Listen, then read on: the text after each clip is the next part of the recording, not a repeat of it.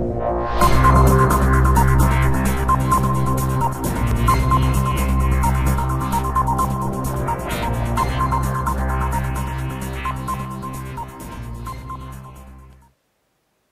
there everybody, welcome to virtualpool4blog.com. We're playing 9-ball career today against me, my own version of the game. So let's see how I get on today on this match. Should be a match that I win fairly easily. I've dry broken there unfortunately. But against my own version of the VP4 player, I normally do okay, so I would expect to win sort of 11-5, 11-6 if I play well. Ooh, nearly went in off there.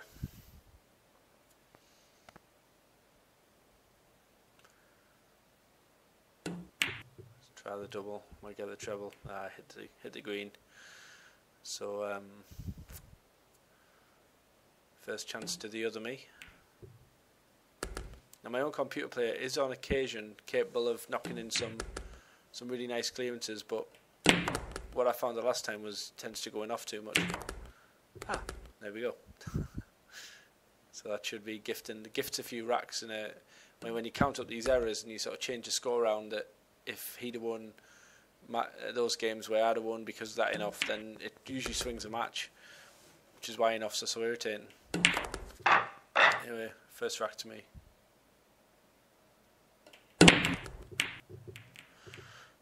That one looks like it's going in.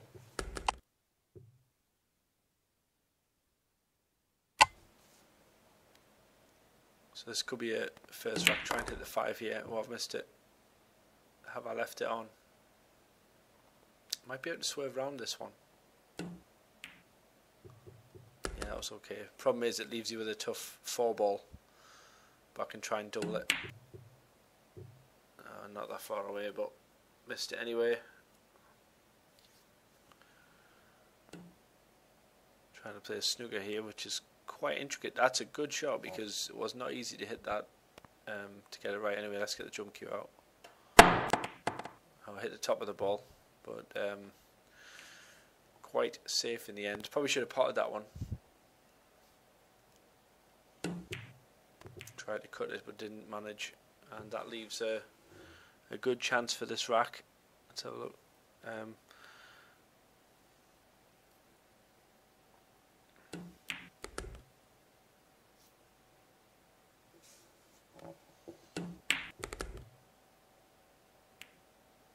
That was a nice kiss. Made life very easy now. So delicate screw back for the 8. Come kick back out for the 9. Doesn't matter which pocket. Although I would always recommend that you make a decision one way or the other, or quite often you end up in the middle. And then the 9-ball for a 2-0 lead, which is very nice. So I'm controlling this match really well. Looking for a shot on the 1-ball now. I think if I just tap this in, I can probably leave the 2 in the corner if I just play this softly. So let's see what happens here.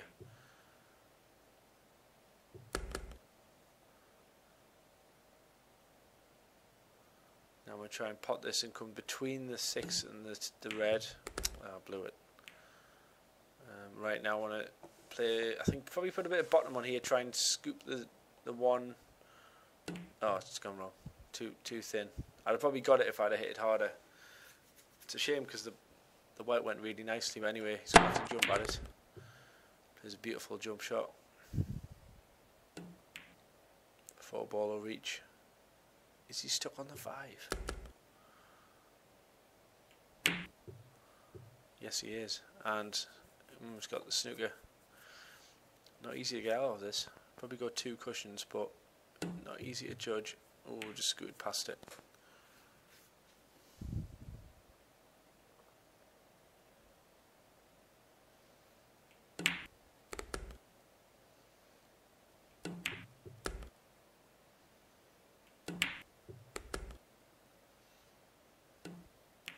There we go, 2-1.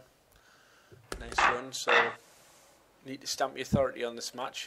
Breaks off, gets a 9 moving, pots a few balls. It's a beautiful one, but there's the enough again. Should be a gift of a rack as well, which 2-1 could be significant. Turning point there. What you should try and do is to make a note of a potential turning point. I think I would call that one a potential turning point because it should have gone. The rack maybe should have gone the other direction. Ooh, got away with that one a bit. Let's check my emails.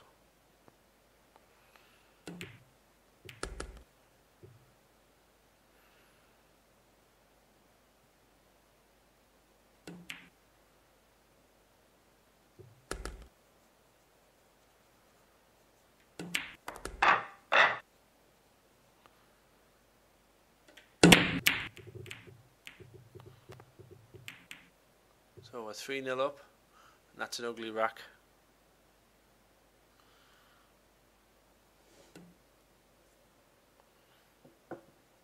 So I'm going to play safe now, try and get a bit of distance between the white and the yellow, and that has worked out very nicely. Tough to get out of this one. It's nice that he opened up one of the bad balls though. But I still think playing safe is probably the best move. Try and get right up behind the purple. This isn't the easiest one actually. Oh, it's gone wrong. Yeah, I'm gonna leave that on.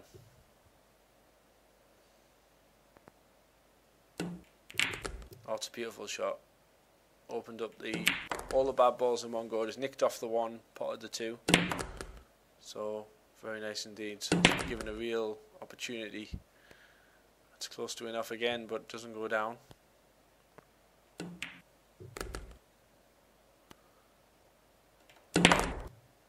That's gone wrong. Is he going to play the double? No, the safe. And that is no good. So we're going to roll this one in. A little bit of side. Oh dear. Took that one for granted a bit. That was a bad move. It's a first real mistake that I've made, I guess. Ooh, is that going to make it? That's just alright. So for the... Yeah, nice play. 22. Only myself to blame there. That was a bit unlucky.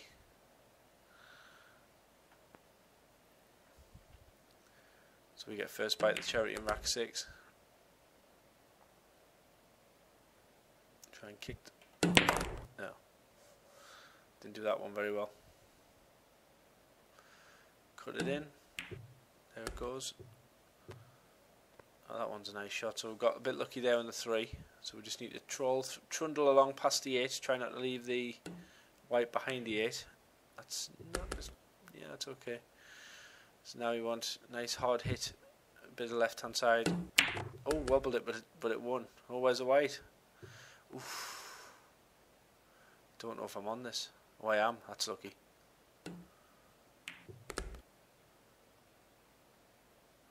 Oh, and again, that's not good.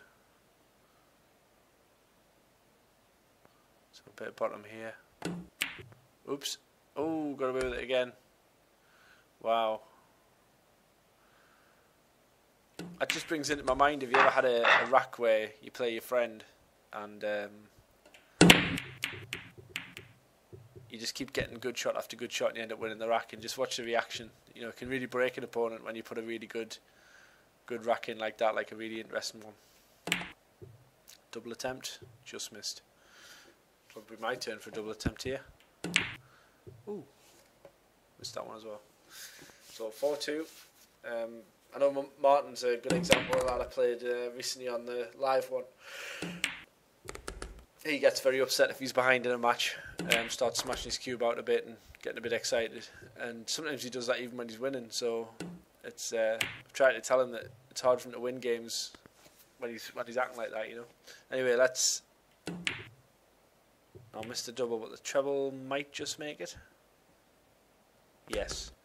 I've knocked the 5 up table, but I think I've got another double for the 4 ball, so let's keep going. I should be on the 5, so this is just a case of there it goes. And hold the white, so this looks like a 5-2, I think. The reason I gave the prediction before at 11-5 is because as you know, I always play in sets of 8 racks, so I'm looking for like a 5-3 or a 6-2. 7-1, 8-0 is nice, but you can only get 5 outcomes, either 8-0, 7-1, 6-2, 5-3 or 4-4. In either direction, obviously, so there's 10 outcomes really, but only 5 scores. So you're always looking to be on the positive side of that. Against me, let's just pot this one, just to leave it difficult. I'm always looking for a 5-3 or a 6-2. And a lot of people ask me, I got an email off somebody, nice shot. That's not easy. Hang on, let's do this before I go back to that comment. That's rubbish. I got asked, how come you always talk about stuff like 5-3 or 6-2 rather than sort of 7-1, 8-0 win every rack? The reason I break it down is because if you win 2 sessions of 5-3, which is just nicking each one, you're actually 10-6 up. And in a race to 11, that's kind of significant. I think I might have jawed him here. Is that? I don't know. I can get it.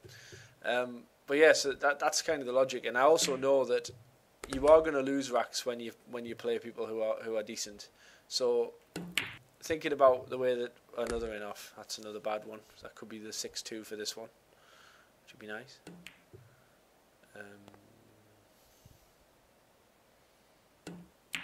That's a good shot.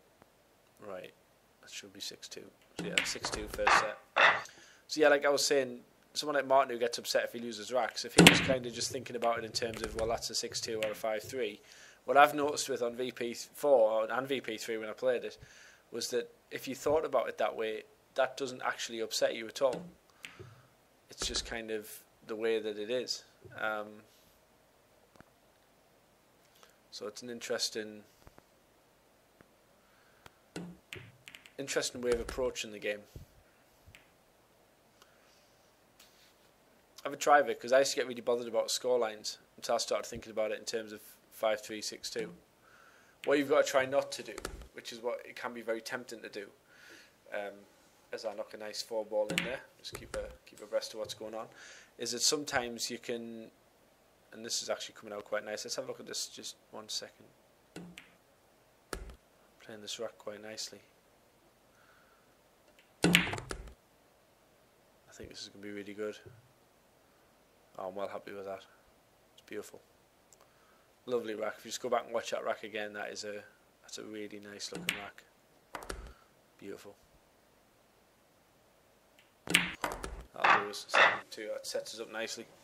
Yeah, if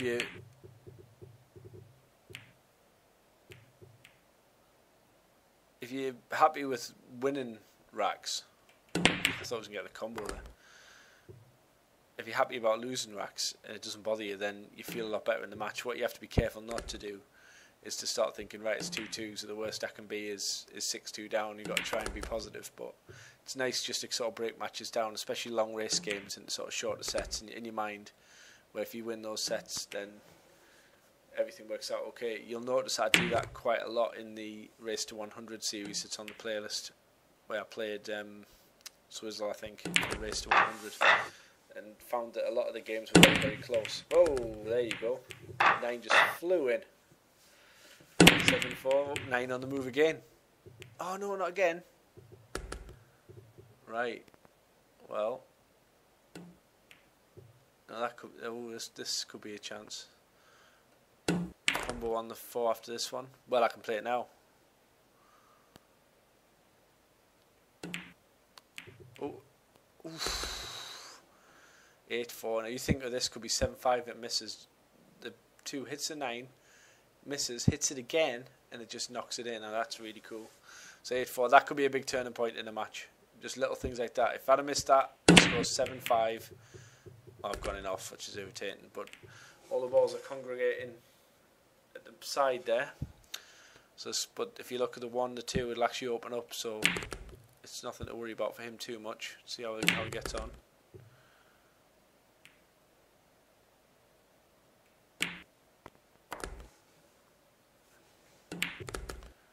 Computer's starting to play better now, so it could get to be a close finish. I've lost count of the amount of times that I've Nice run. There you go. 5. Lost count of the amount of times that I've been really ahead of the computer and then lost. Never a nice feeling. Although I did manage against, I think it was against the Dazzler, which is Daryl Peach's character in the game. And very, very good computer opponent. And I was 9-2 down and feeling pretty bad about it. Just take care with this one because it's partially blocked. That should be okay now. A lot easier run out now. And I was playing his character. I was 9-2 down and just thinking, like, you know, I've just been hammered here. Just absolutely annihilated. I hardly had a shot. I hadn't done anything wrong. He just cleared up literally 9 racks. And I think I had broken run. Hit one a rack at some point, broken run another, and then he just absolutely destroyed me to 9-2. And I just got a few racks down. I think I got 2 racks where I just had the run of the rack and ran out. And I still thought, you know, I could lose 11-4 here and be completely playing well, which was ridiculous. It's just one of the things that can happen in 9 ball. And I came back and won 11-9, which was amazing.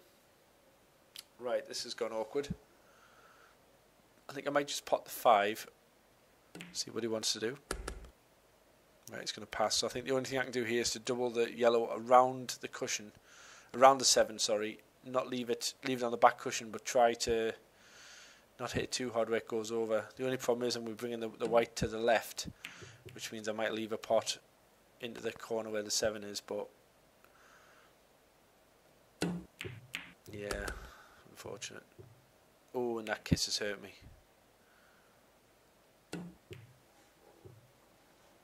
Oh, second prize.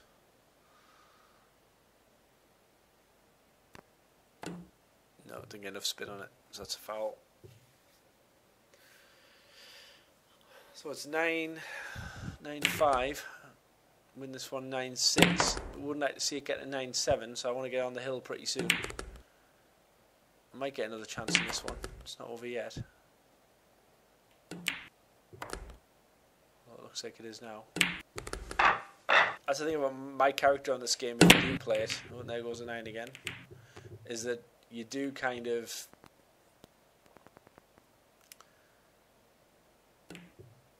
get the devil in the deep blue sea. You get a great clearance and then an in-off, and it's all a bit weird. So the balls are all blocking themselves here. But there's like bits of pockets available. I think that does pass. I think that 4 also passes the 8. Very sort of half pockets, 3/4 pockets here. Got to be quite careful with the potting. That felt good. That's nice. I enjoyed that one.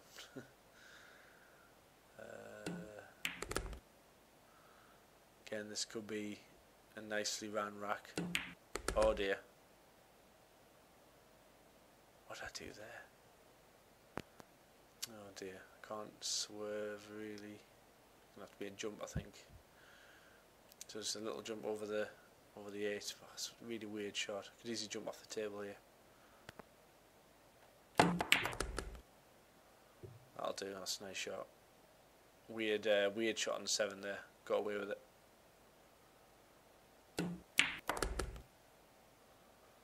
Leaving an easy 9. That was a good run considering, you know, 9-7 would have been a bit hairy. But I've just managed to, when it counts in this match, do what's needed.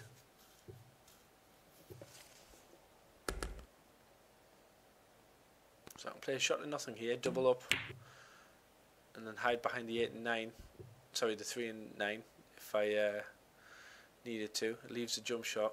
And there goes a really quality shot, but have I snookered myself? I had, but another good shot as well. This could be a nice, could be a close ending. Oh, the dreaded in-off, eh? That could be, that could and should be the end. Although that wasn't very good, but I should still get this one. I don't really have to worry about position, not where the 8 is. I'll have a shot regardless now, I think. So nice, just make sure that I don't do anything silly here. Whoa. Oh, well, what did I do there? Let's have another look. Speed it up. Wow, that nearly was horrendous. Anyway, for the match, 9 ball. Great stuff. So 11-6 victory, pretty much as I expected.